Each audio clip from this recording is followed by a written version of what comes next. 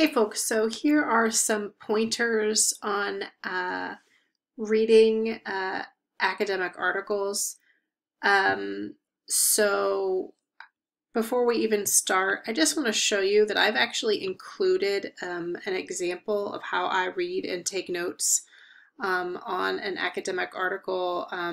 And so you are going to sort of see how I, underline things and type in the margins. To kind of remind myself of what I've read. Yeah, and the very end of the piece too, I have like this little summary of what I read. Okay, so just use this. I think that there are different examples, but it's a really good idea to sort of have a strategy, all right, for reading academic articles. So just sort of know that that's there for you. But I also kind of put together this document. I'm not going to read it at you, but I am going to click on it. It's sort of broken up into different types of difficulties that people might have with both reading academic articles and then also writing their own stuff. You don't have to go through all of them, but I do want to go through at least the first two sections of these. The first is that you're not going to understand everything that you read. You're just not. And you could have a PhD and still not understand everything that someone wrote. And it doesn't mean that you're not cut out for this. It just means that some people are kind of obtuse when they're writing. It's not always the best writing style, to be completely honest. It's not my preference anyway. Also, when you're reading something and you don't understand it, don't keep on reading the same sentence over and over again, because it's just going to take you so long and it's just torturous. Just read for context. So in the words of Dory from Finding Nemo, just keep swimming. Yeah. And then also just keep in mind that, like, if a piece of scholarship looks complicated, and they will in a critical theory class, my biggest recommendation, and one that I wish someone would have told me a really long time ago, is to read the conclusion first, right? Don't read you can read the title, then scroll down to the bottom and read the conclusion first. Then the next thing you want to do is like scan the document and look for the headings, just to see, it'll give you a roadmap of what you're about to expect, and then read from the beginning. It's going to save you so much heartache, okay? So just sort of keep that in mind. There's not going to be that much heartache though, because you are going to be like reading these collaboratively together online through Google Docs, so it's not that shabby, but I did want to address those things since this is a class on literary theory, and I don't think that we often talk about the actual reading of literary theory and how isolating that can be if someone doesn't talk to you about what that looks like. The next thing is just like the point of academic research. This also seems really important given the class.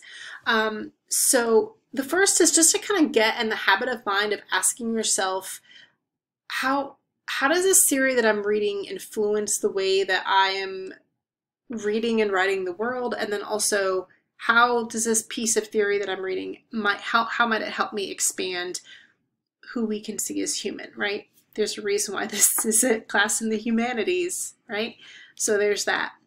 But also, I just want to emphasize a couple other things. The point of academic research isn't that we have to agree with every single thing that someone else forwards in their argument. I mean, that doesn't even happen to me, right? Even when I'm reading in my own field. The point is to find the things that you can use, and there are always things that you can use in an academic article. So I really want you to like look at academic articles for like pearls of wisdom that you find compelling. All right, that's the point of engaging in academic research, like reading other people's research. Related to that, the point of academic research isn't to like regurgitate what someone else has already said. And I feel like we get that drilled into us in like high school, or maybe really other horrible classes where it's like, oh, I have to prove that I read this piece. That's actually not what academic research is about. It's really to home in on what you find compelling about that scholar's research, and then make notes to yourself about, hey, here's how I can use this idea, right? I also want to say that if future you is doing research for like a particular topic, like maybe you are looking at, I don't know, how SpongeBob is really talking about disability, right?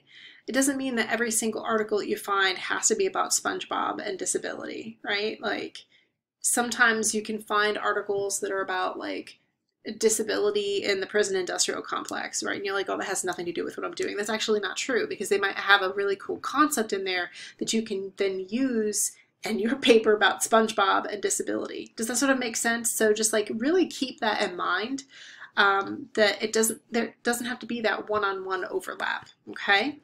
And sometimes like reading a little bit out of our area of expertise or our topic area ends up being the thing that enlivens our thinking. And then also, this is really, really important. When you're researching, I want you to start thinking about an article. Like we always think about articles, it's like, okay, like this is an article, right? And it's got these pages and then we're done. But actually, I think it's better to think about an article as like a collection of ideas, right? That they're just sort of parts, and your job is kind of like, I don't know, roaming a salvage yard or like a reclaimed hardware store or a thrift store, and you're walking around and looking for what you can use, right? So no one's going to quiz you on exactly what the article said. The idea is to say, hey, like, what spare parts can I use in this article to build something else? Okay? Like the only time someone is going to quiz you on exactly what you read in an article is if you are a PhD student studying for your qualifying exams. And that is a torturous experience. So we're just going to shove that down in my psyche. But the point is, you probably, some of you might go on to grad school, some of you not, but for the most part, you don't even have to worry about that, okay? And then also keep in mind that like 99% of the time when you're reading other people's research, your job is to collect like ideas and concepts so that you can build something new, right? Or that you can maybe take a concept, right, that someone wrote in a paper about prison abolition and disability and apply that concept to SpongeBob, right? You can do that.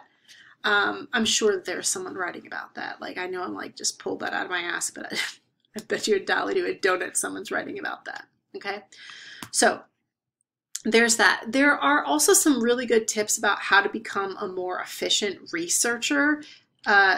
There's, I think, a good section on like how to take notes that you never have to read something again. You might want to check that out.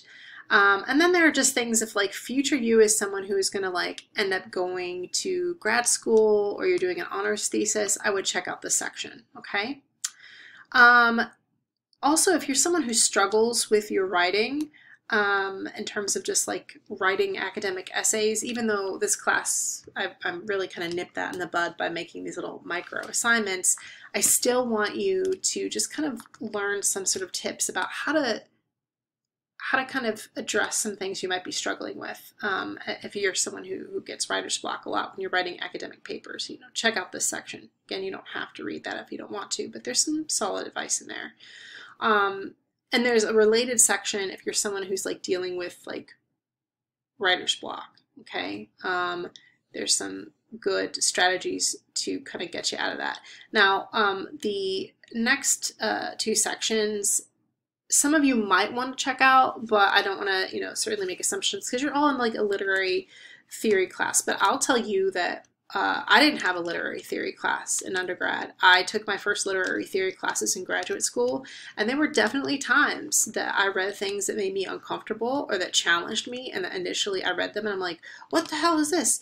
But the thing is, I want you to know that that experience of that gut reaction to something is really part of the learning process. Is actually our lizard brains being like, I don't like this new idea, right? Because it challenges something, some other narrative that we have inside of ourselves. So instead of judging yourself and being like, oh, I'm a horrible person, just be curious about that resistance. You don't have to like answer the question of like, you know, how does this new information challenge this narrative that I'm already invested in? But just sort of let that question percolate, because eventually I would say that most of the time, if you let those ideas percolate and you entertain them, you're going to realize that that like gut reaction will eventually, like that knee-jerk bad reaction leads to more of like a slower aha moment later on where you're like, damn. And sometimes it happens like within the time that you're reading, sometimes like weeks later, sometimes years later. But the point is it'll happen. And eventually, when especially if you're someone who is going to be doing research a lot, like me, I mean, I research all the time, that kind of lag between that gut check and the aha moment gets shorter and shorter, right? And sometimes I don't get that at all, right? But the idea here is just don't judge yourself for that. It happens all the time and it's normal, right? So you are going to read some things in this class that are just going to piss you off. Sometimes it's going to piss you off because it's talking about oppression, and like, yeah, let's all get pissed off about that. But like sometimes it's going to challenge you because you're like, oh shit, I never thought about that, and that kind of challenges the ways that I've been thinking about the world, right?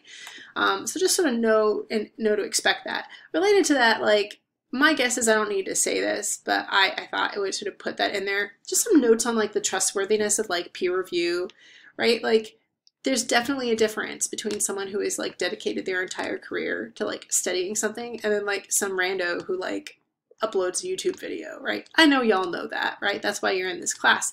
But just sort of keep that in mind, because I think sometimes our instinct when something challenges us to be like, well, that person's entitled to their opinion and I'm entitled to mine. But like, yeah, that's certainly true, right?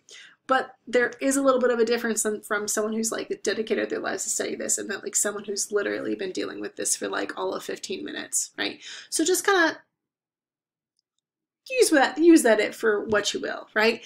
But just something to sort of keep in mind, right? And yeah, like, you know, keep in mind that, yeah, like no one who's like published the stuff that you read, it all went through peer review. And peer review is kind of like a combination of Battle Royale and the Hunger Games for nerds. It's not a fun process.